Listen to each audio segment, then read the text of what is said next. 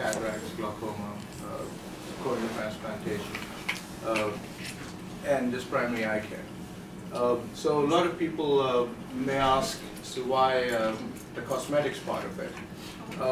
Over the last decade, most progressive practices, ophthalmology practices, have been providing more and more cosmetic procedures, primarily because of the baby boomers. There's a big demand for cosmetic procedures.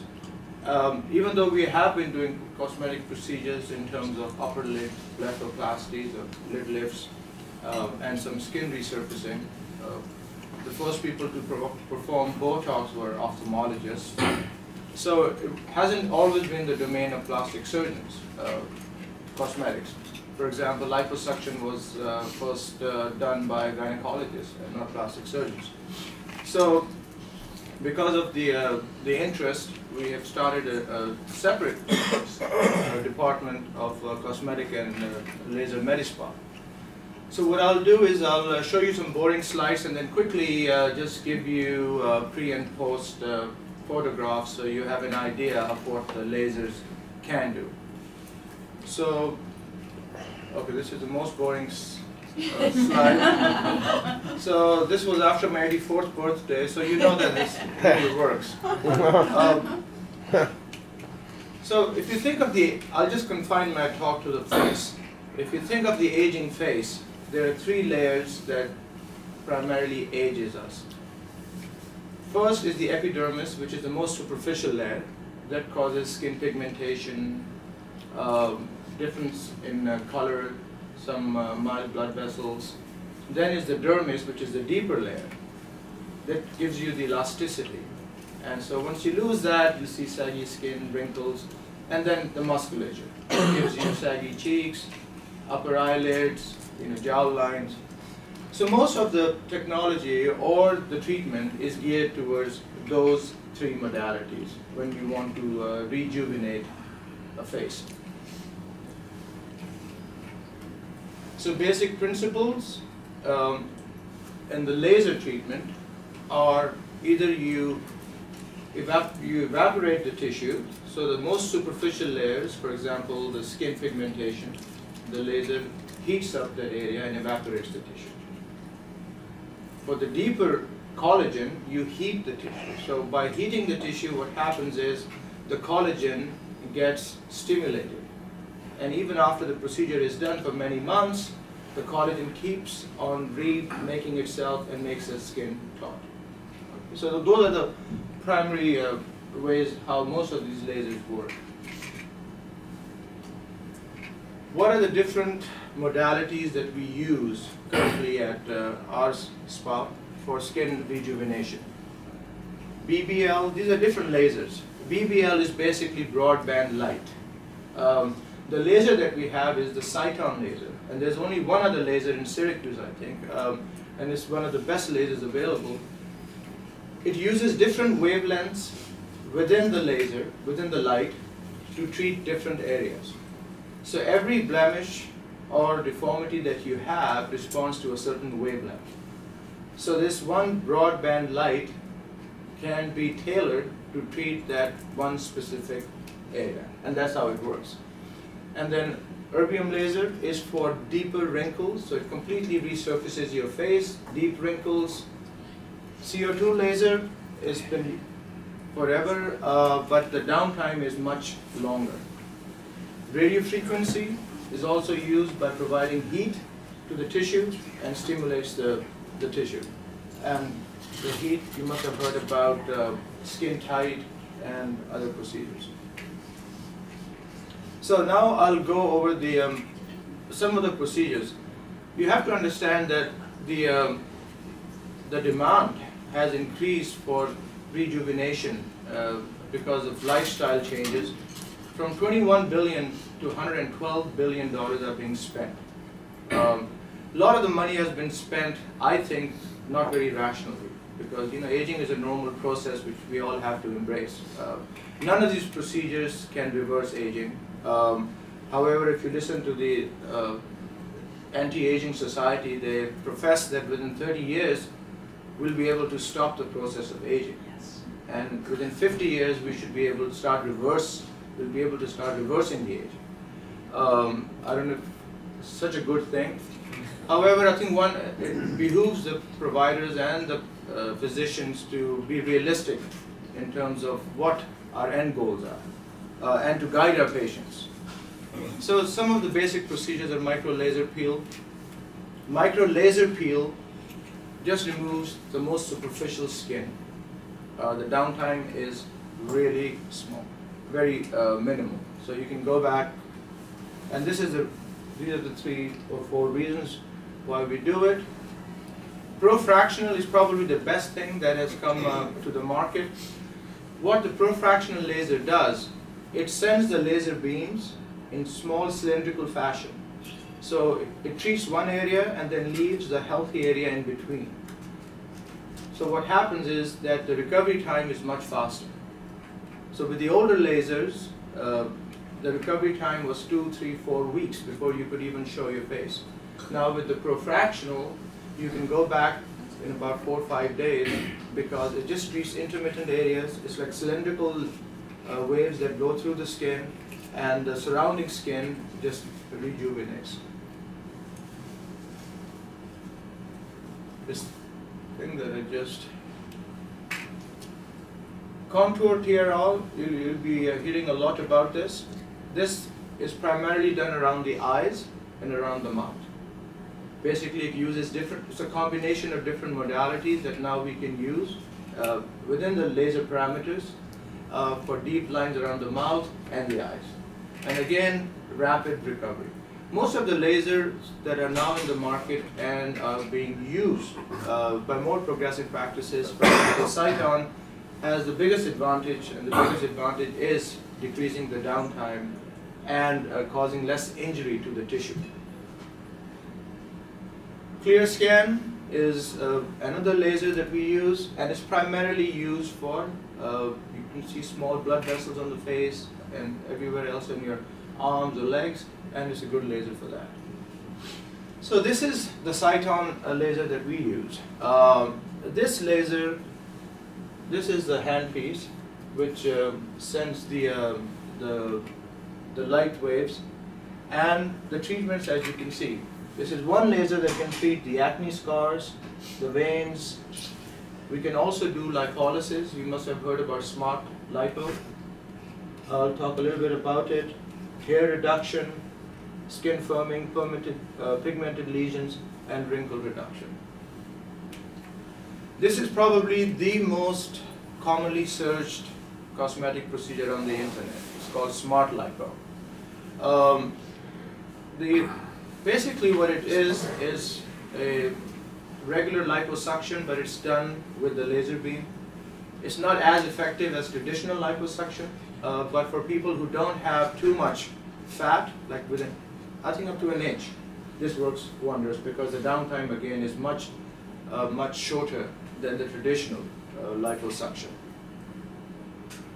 So I'll go through the whole menu with you. Botox, as you know, that has been done forever. It's mainly for wrinkles. Basically how the Botox works, it paralyzes the muscles that create wrinkles. So, and it stays in your local areas for about 3 to 4 months, and during that period the muscles don't contract, and hence you don't get the wrinkles. And over time, if you get it done, it does reduce permanent wrinkles. You don't want to have too much of it done because then the muscles atrophy. And you may see sometimes, some people who overdo it, they'll have very thin muscle and glistening skin. Fillers, so the Botox will paralyze the muscle and stays very local, and it removes the wrinkles. What the fillers do, when you have deep loss of volume, the fillers go in and fill that volume. So most common areas are around here. Some people use it to fill up the lips and to give some definition. And again, like I said, it behooves us to be realistic and also provide, you don't want to make people look unnatural, right? You want to augment what they have. So you can see here and around here, it just gives you more three-dimensional look. But some people just go overboard, and which I really don't like. And this is one of our employees. So you can see the Botox before and after. It makes a big difference. There were 5.4 million Botox procedures done in the US alone last year. Hair removal, again, 6 million hair removal procedures done, and about 15 to 20% of them this year would be men. The procedure is just not done one time. You have to come back 5 or 6 times for a really good reduction for hair removal. Again, you can see before and after pictures. This is the profractional treatment. One other important thing that we use it for is for acne removal. As you know, a lot of the young kids who have been subjected to a lot of medications, and medications have side effects. And now with the profractional laser, you can really make a big improvement in the cosmetic appearance.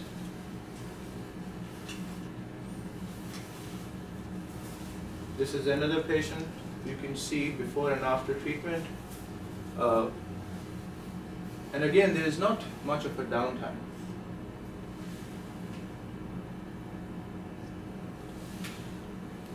Another before and after. And the laser can actually, you can control the depth of the treatment from 50 microns to about 400 microns. You know, 1 micron is 1/1,000,000th of a meter. So an inch has 250,000 microns. So you have a lot of flexibility what area you want to treat and how deep. Again, I mean, we don't see it as much over here in this part of northern New York, but in Manhattan, a lot of the patients, elderly patients, are coming in for a lot of hand rejuvenation. It is the next most popular thing. And you know, you do the laser for the pigmentation, and then you do fillers. And this patient hasn't had fillers yet. And then you put fillers, just the same fillers that you put in the face, to make your hands look more youthful. And this is the arm, as you can see. So a lot of these modalities could be mixed and matched. And here is the chest. And this is after just a couple of treatments. You can see a big improvement. This is a birthmark, as you can see. This patient had 3 treatments, and you can see there's a pretty significant reduction. This is acne rosacea, which is very common in this area. Again, you can use oral medications. Again, I'm of the view that medications, yes, you can use them. It takes much longer, and the side effects are quite. They're quite toxic, especially to the liver. So, if you can have this treatment done and circumvent the side effects, that would be the way to go. This is clear scan that we use for veins. As you can see, there's a dramatic reduction. Again, you just, this patient, I don't remember how many attempts we made, but about 3, I would suggest. This is skin tight. Now, the way the skin tight works, as opposed to the broadband light, is infrared light. And it's a band. You know, you slide it up and down. It's a wand, basically, and it heats the skin and the collagen underneath. And this is after 5 or 6 treatments. You can see the response, and it's not a dramatic change, but I think it's a pretty significant change that you will see. And again, you can see here before and after, before and after. The skin tight does not work if you have a lot of subcutaneous fat. It works when you have reasonable, I don't know what reasonable is, but about an inch or so. This is micro laser peel.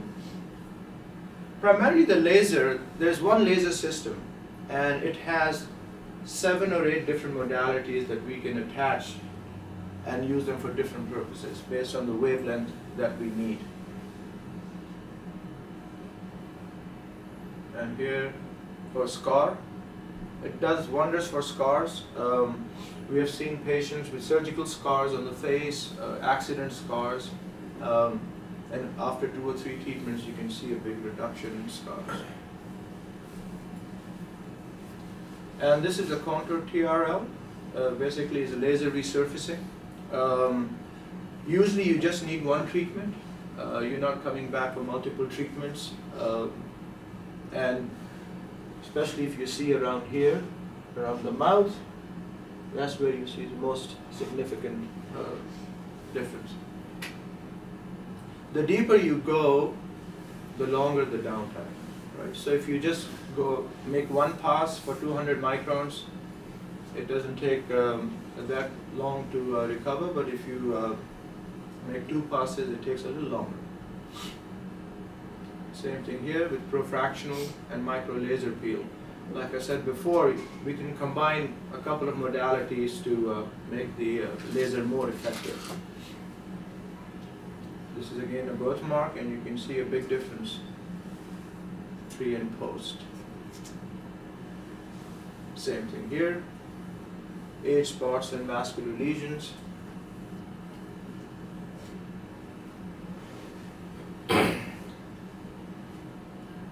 Pre and post. And you can see the pigmentation here.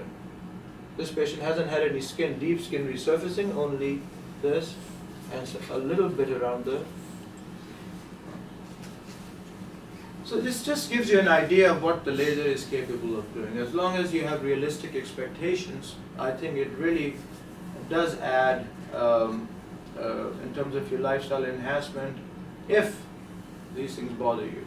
I think if these things don't bother you, then there's absolutely no reason to have anything done.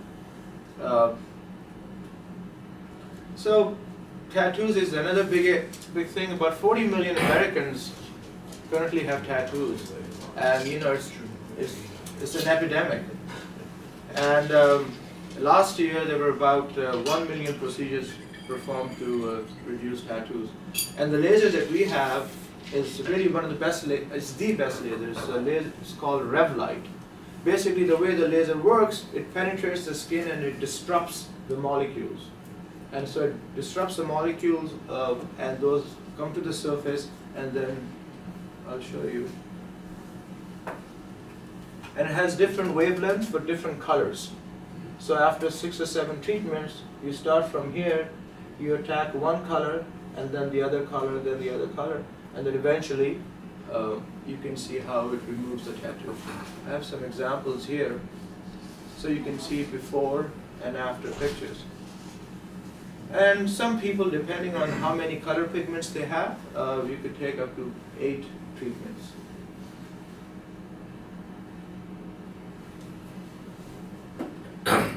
If you just have black ink, that's the easiest one to remove. This is, you know, we've been doing this for decades. As you can see, this is called the blepharoplasty for the upper and lower eyelids.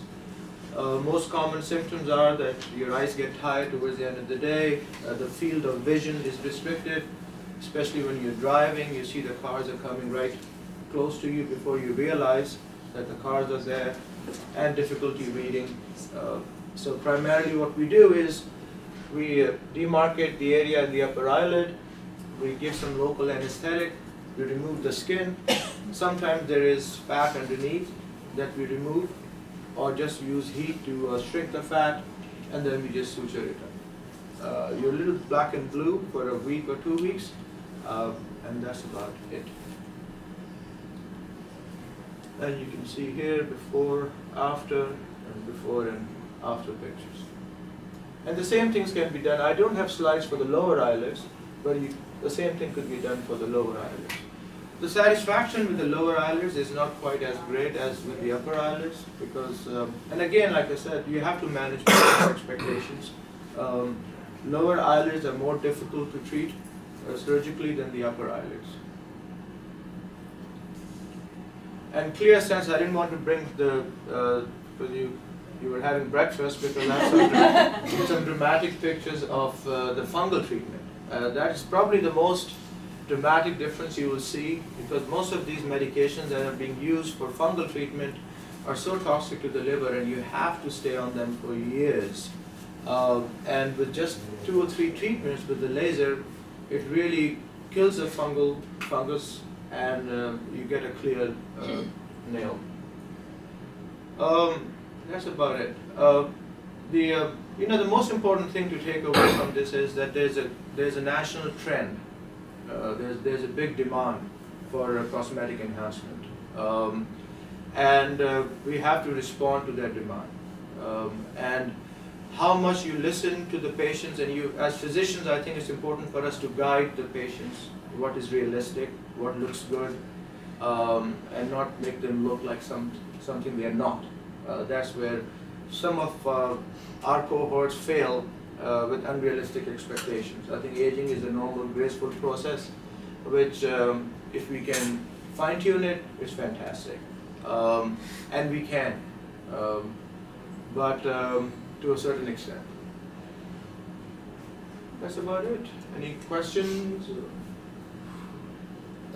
Just out of curiosity, you mentioned the tattoo removal. What is there? Do you find people do it because they remove it because of their age, or they don't like the tattoo, or what's the most common reason that people want their tattoo removed? I think age is one, and then sometimes with the services, like in the army now, they won't recruit you if you have visible tattoos. So that's one thing. Or they fall out of love with somebody. It's a constant. So, yeah. And sometimes they fade. So those are the most common reasons. Okay, how long do the treatments last? You have to go back, say if you have something like this, does that last for a year, 5 years? The upper blepharoplasties, I would say 10-15 years will last.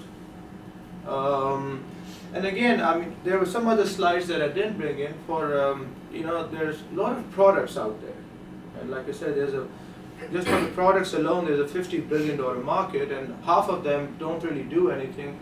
I think if you, with the laser resurfacing along with skin rejuvenation, you have to rejuvenate the skin, and we know that there's certain things that work.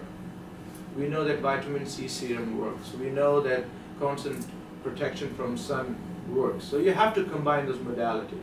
As far as the bleph, I would say 10-15 years. Even the facelift, at some point you need a facelift. Facelift is also good for only 10 years.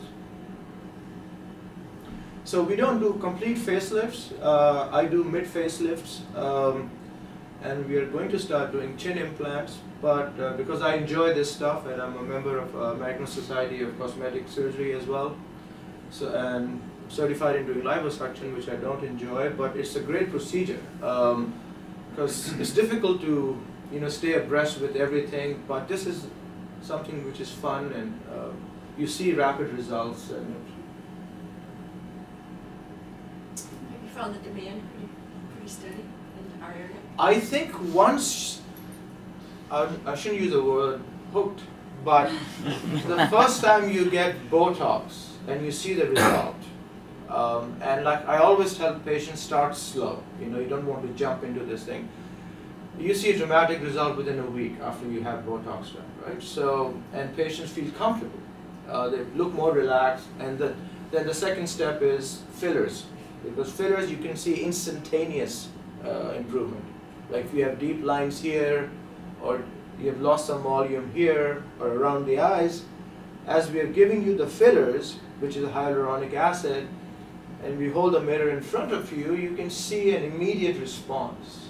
Right? And so the patients can guide us and say, okay, doctor, I think that's enough.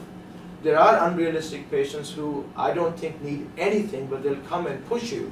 No, I think I need something. And those patients you have to send away, because I don't think it's realistic. Same thing with lip augmentation, especially with age, you lose the upper lip line and the lower lip lines, and the fillers can really define it, but within reason. We don't want 1 million Angelina Jolies running around, but you know, within Those aren't natural. but within reason, you can augment it. My theory is that nobody should be able to tell that you had something done. They should say, okay, you look relaxed. Did were you away on vacation? But if you do it within reason, it really enhances your look. Some fillers for this area, maybe the chin, and if you just add, what happens is, one of the things that make you look older is you lose your three-dimensional face. So the fillers help you to recreate the three-dimensional look. So yes, so there is a demand. Once you see some results, and because when we were getting these lasers, we were investing over $500,000 in these lasers, and we were told that, okay, why are you doing it in this area? There can't be any demand, but there is demand. People, more and more people take pride in how they look, even men. I was reading a crazy study where in South Korea now, the cosmetic sales are equal between men and women. So, the trend is changing. Like back in the 17th century, men wore more makeup than women did. So, it's turning around. People are more aware. I'm going to give you an example. There's a friend of mine who's married with 4 kids, and he was going for an interview in the morning for an advertising company. And the guy was literally at the gym. I saw him applying what do you call it, blush at the gym. He said, no, I've been told by my recruiter that you have to look vital and for your interview. So the priorities are shifting. But I think, again, within reason. You can't, like I said, I say over and over again, you can't fight the graceful aging, which is, we'll all have to deal with it, as far as if you don't listen to the Society of Anti-Aging Medicine, which they really profess that we can reverse it. But if we can augment it, we can, if it makes us feel better within reason, and why not? Are all the procedures, like the laser procedures, are they done by a doctor, or is it kind of? It's a combination, right? Okay. So the hair removal, I probably won't do it, because it takes, it's a simple procedure that the nurse can do, and sometimes, a lot of the patients come in for Brazilians, and they'd rather have the female technicians do those. Mm-hmm. So it depends. Botox and fillers are done by you? Yeah. We had a nurse practitioner that was doing it. In a lot of practices, like in Manhattan, you see nurse practitioners will do it, or nurses in New York State can do it. If you feel comfortable that they are trained well in the practice, you can let them do it. For the laser treatments, you mentioned a 4 to 5 day recovery. What exactly is your face, what's it doing, and what does your face look like in that time frame? You're gonna work, right? Well, like I said, it depends how deep we go, right? So if you just do 50 microns, you'll be just slightly flushed.